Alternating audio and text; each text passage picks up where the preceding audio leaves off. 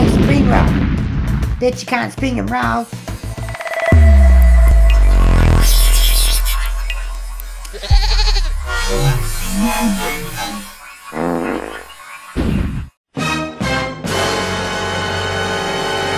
This is Chris from Munch, and welcome to Fast Food Fight, the show that reviews popular dishes from fast food chains, recreates them and make them look and taste like their retail products, all whilst reducing the cost. Imagine spring rolls in a bag with no salt or sauce on them. Well, you get what you pay for.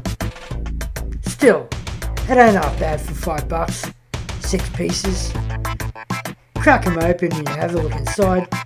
Cabbage, few bits and bobs, bit peppery, doesn't really need salt or sauce, but you know what, I'm going to make that anyway.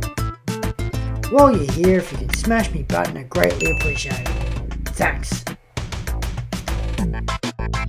Start off with cabbage, carrot, pork mince and core powder, and mushrooms.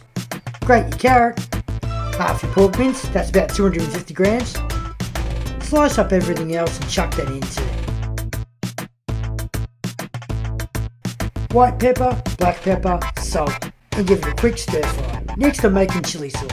Capsicum, cayenne peppers, garlic, and red chilies. Chuck it in a blender. Pulse until chunky. A saucepan, and a cup of sugar, along with some vinegar. Medium-high heat, add some salt. I'm adding about 2 tablespoons.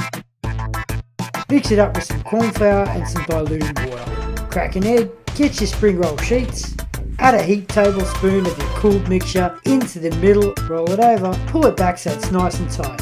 Roll, fold in the sides, dip your finger in the egg white and give the end a quick rub just to seal it up. Then chuck them in veggie oil about 180 degrees. Hey, spring roll. Bet you can't spring and roll. Oh yeah? Right, eh? Fucking wee! Can't feel me cock.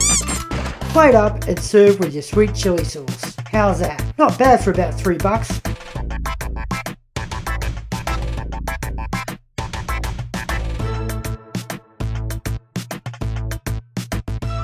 This has been Chris from Munch, and I'll see you next Tuesday.